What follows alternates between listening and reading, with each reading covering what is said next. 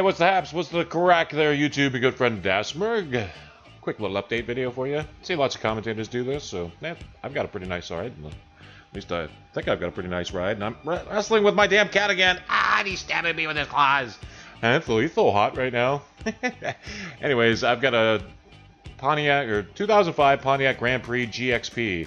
Yes, your good friend Dasmerg, folks, leaving the maximum carbon footprint he can with his 5.3-liter V8 American muscle-powered car. It's a pretty sweet ride, man. I've got to keep it in good shape, and one of these days I'll have to show off what's on the inside. Tee-hee! And look for your good friend Dasmerg. Thanks for the kind invite to Mr. Shakedown 2012 out there.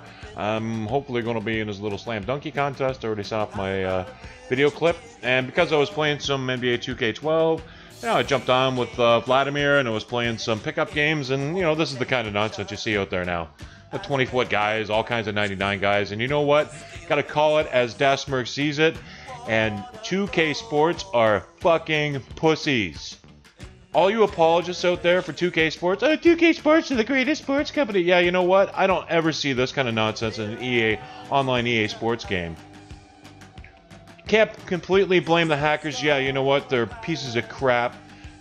But you know what? If there's no, if there's no crime for the penalty, what's stopping them? So you're just gonna see all kinds of this nonsense, 20-foot guys, all kinds of 99 players out there. Whatever, man. You know what? 2K Sports, get this right and get this fixed for 2K12, please. These kinds of guys should be banned. No ifs, ands, or buts. If you're modding your tune, you get banned. It's the way it works.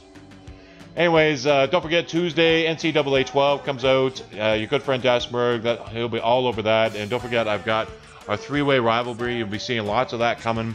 It's your good friend Dasmerg and his Saint Scholastica Battlin Bishops.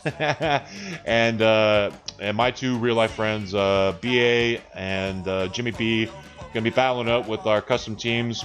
We just do the custom team thing because, after so many years of playing these games, we've been all playing them forever, like more than a decade together.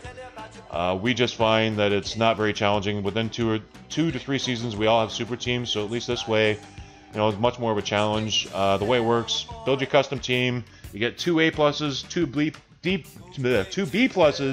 the rest C's to make an extra challenge to also build up your program on top of also, building up your team. And really, it's 5 to 6 seasons before we finally start hitting into super team status. So look for action for that. I'm hoping Tuesday I'll be able to throw up a vid for you guys.